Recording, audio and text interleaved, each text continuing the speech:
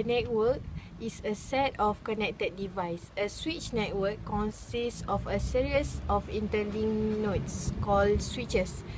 Switches are devices capable of creating temporary connection between two or more devices linked to the switch. In a switched network, some of these nodes are connected to the end system. Others are used only for routing.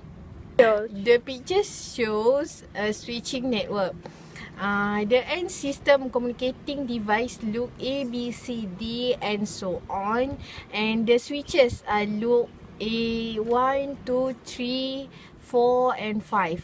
Each switch is connected to multiple links.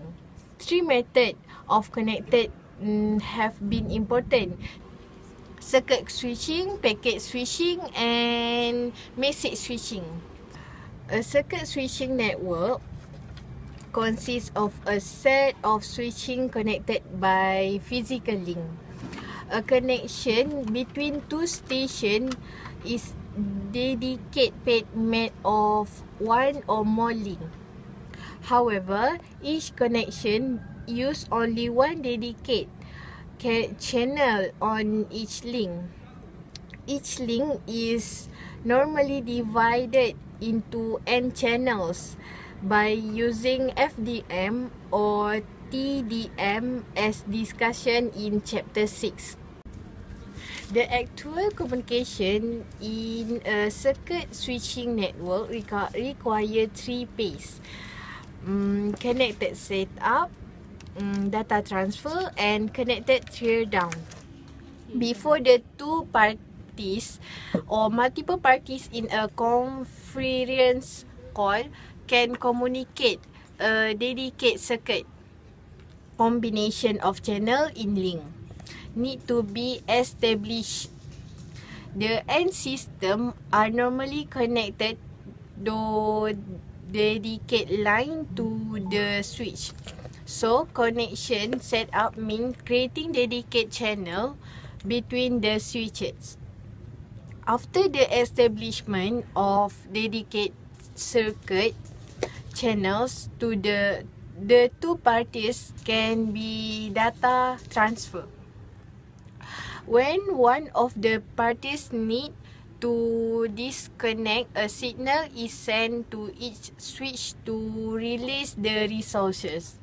It can be argued that circuit switches networks are not as efficient as the other two types of network because resources are allocated during the entire duration of the connection. The delay in this type of network is minimal. During data transfer, the data are not delayed at each switch. The resources are allocated for the during of the connection.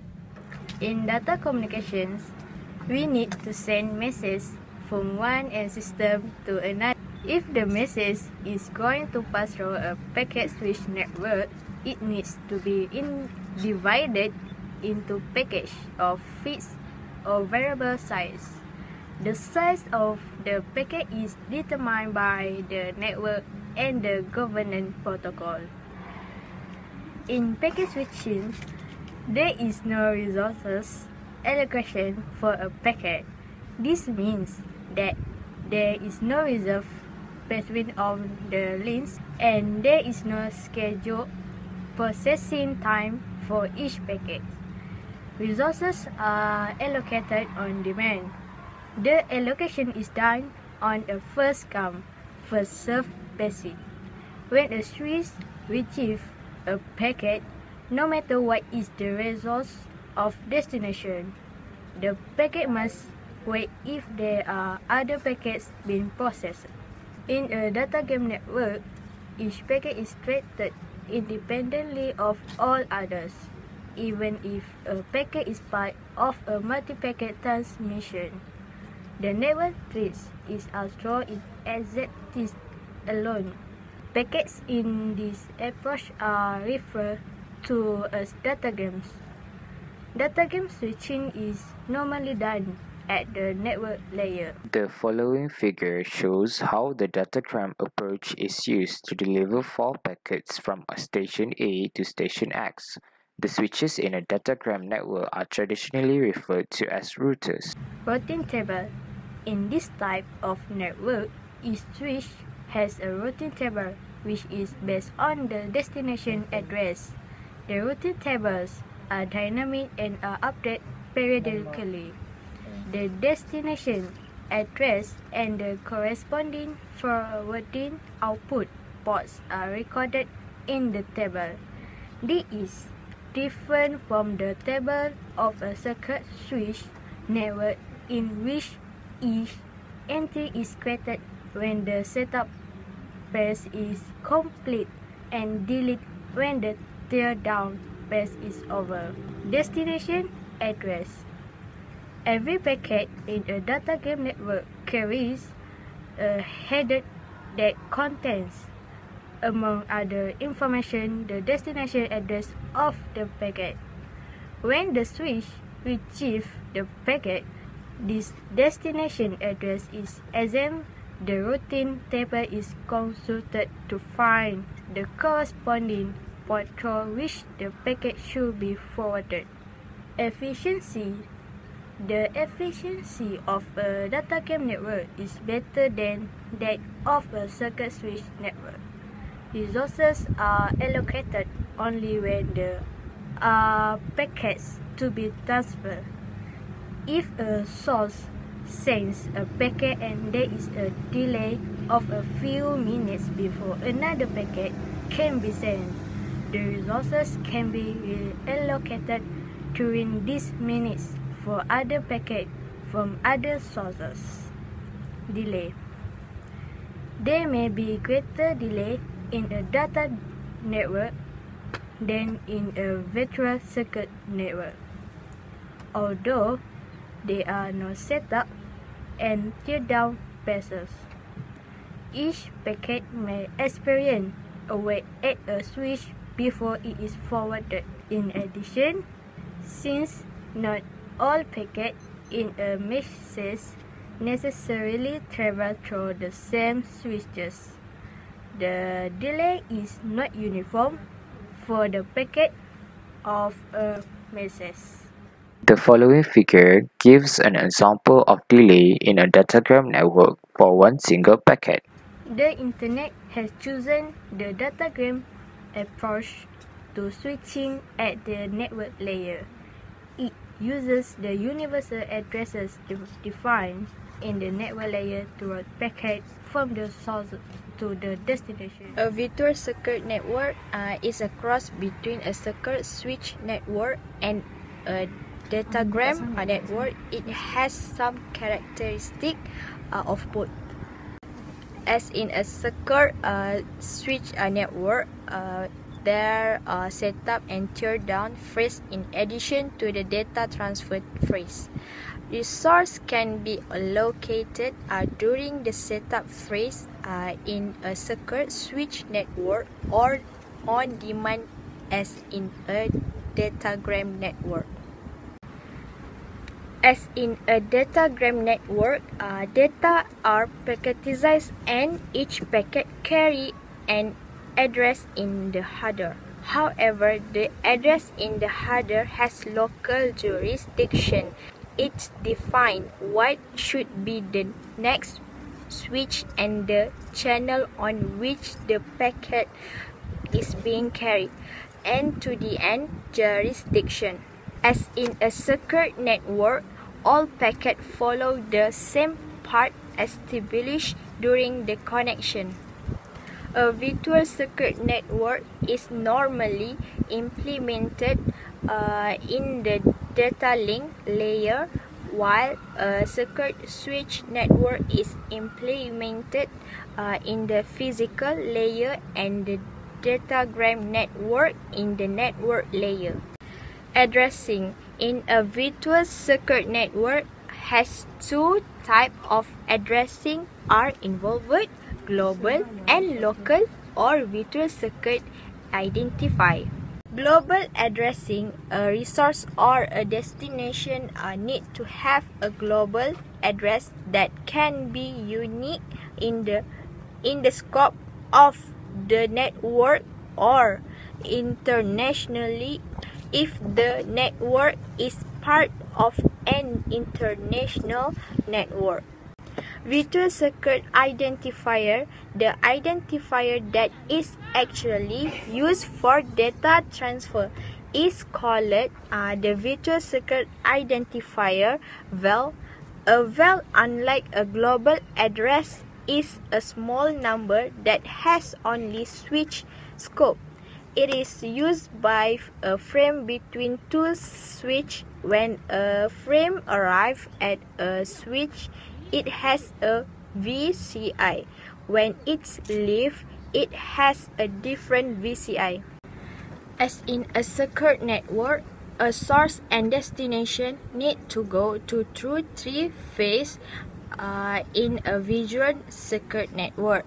It is setup, data transfer, and tear down. In a setup phase, the source and destination use their global address to help switch make table entries for the connection.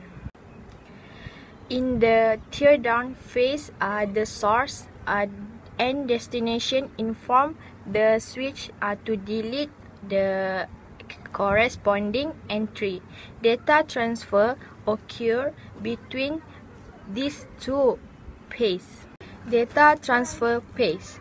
To transfer a frame from the source to its destination, all the switch need to have a table entry for this virtual circuit. The table in its simple form has four columns. This means that the switch holds 4 pieces of information for each virtual circuit that is already set up. Setup phase. In the setup phase, a switch creates an entry for a virtual circuit. For example, suppose source A needs to create a virtual circuit B. Two steps are required: the setup request and the acknowledgement. Tear down. In this phase, source A, after sending all frames to B, sends a special frame called in a tear down request. Destination B respond with a tear down information frame. All switch delete the corresponding entry from their table. Delay in virtual circuit network. In a virtual circuit network, there is a one-time delay for setup and one-time for delay for teardown. If resources are allocated during the setup phase, there is no wait time for individual packet. Structure of a switch. We use switches in circuit switch and packet switch networks. In this section, we discuss the structures of the switches used in each type of network. Structure of circuit switches and structure of packet switch are discussed in this section. Circuit switching today can use either of two technologies, the space division switch or the time division switch. In space division switching, the paths in the circuit are separated from one another spatially. This technology was originally designed for use in analog networks, but is used currently in both analog and digital networks. Time division switching uses time division multiplexing (TDM) inside a switch. The most popular technology is called the time slot interchange (TSI). A crossbar switch connects N inputs to M outputs in a grid using electronic microswitches transistor at each crosspoint.